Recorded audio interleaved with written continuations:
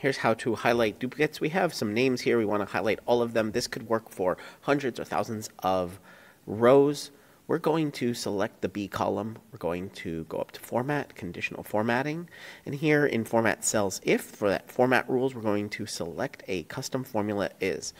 Make sure you have the equal signs, and we're going to use count if. We're going to select the entire B column where we're looking for those duplicates, and then we're going to say B1. Now, what is going to happen is that B1 in this conditional formatting will change. Each and every cell will look at itself. We're going to check, is it over 1 or greater than 1? And here we have it highlighted. We can change that highlight color if we want to maybe something like yellow, or if we really want to make sure it's bad, red. We can click done. And there we go. You're watching Better Sheets here on YouTube. Make sure you check out this video or this video and subscribe right now to get more tips, tricks, how-tos. Get more out of your Google Sheets than you ever have before.